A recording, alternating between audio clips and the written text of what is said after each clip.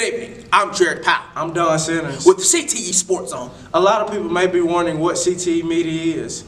Jared, can you tell a little bit about CTE Media? Most definitely done. CTE SportsZone is your new home for high school football and basketball coverage in East Texas and North Texas. Each week, our staff, our coverage team, CTE Media, picks a game of the week. We give a live coverage and live footage right from the game.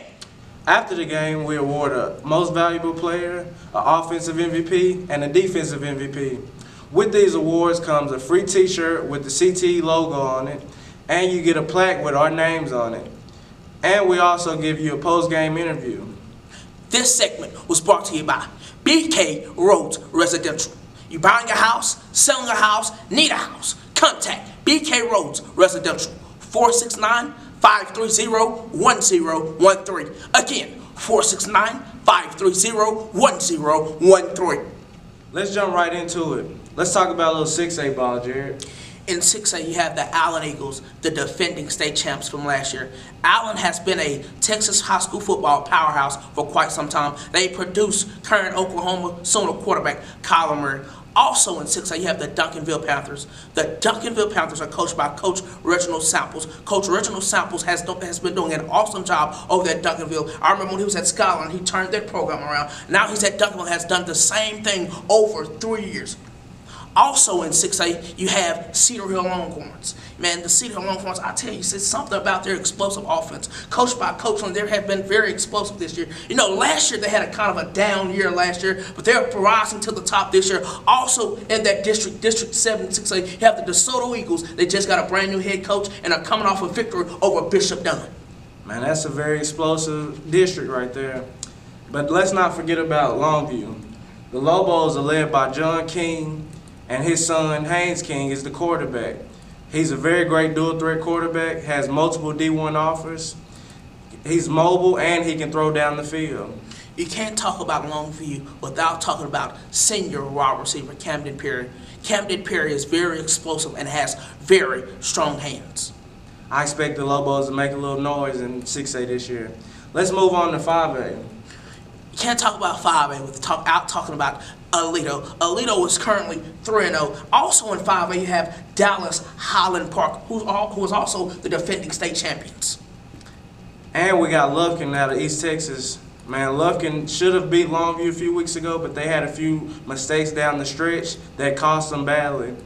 Let's move on to 4A. We got the Carthage Bulldogs led by Scott Surratt. Those Carthage Bulldogs, I tell you, Coach Surratt has 6 state championships in 10 years. He has more state championships than playoff losses. That is simply amazing. Man, they live in Texas Stadium now, AT&T Stadium. They've just made it a home. But let's move on to 3A now and talk about those new... All in 3A, you got to talk about those Newton Eagles. I tell you, those Newton Eagles, they are led by quarterback Josh Foster. Amazing. He's also a TCU commit. They're also led by running back Darwin Barlow, who's a TCU commit as well. And they're also led by Tomaze Brown, who is also a TCU commit. I tell you, TCU are going to be getting 3 great athletes. That's a great trio that they're getting. I expect Newton to go all the way this year without any hesitation.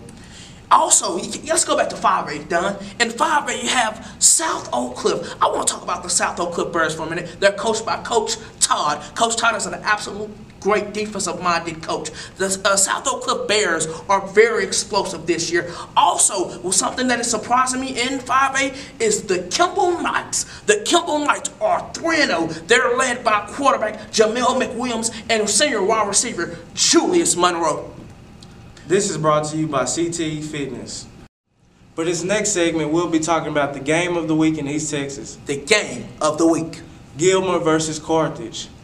We already talked about Carthage and Coach Surratt accolades earlier. I feel like just Carthage is a great and explosive team. The first game of the season, they beat Jacksonville 61-20. The second game of the year, they beat Liberty Alu 42-28. And this past week against 5A Marshall, they beat them in a close one, 35-32.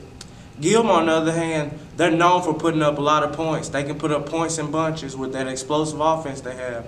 Their highlight win this year is against Atlanta, 47-41. And they're coached by Todd Fenton. Who do you have winning this ball game? the Bulldogs of Carthage. You know, not too many times you're going to pick against a powerhouse like Carthage. I expect the house to be full to capacity. You know, I'm also taking Carthage to win this game, 45-35 in a close battle.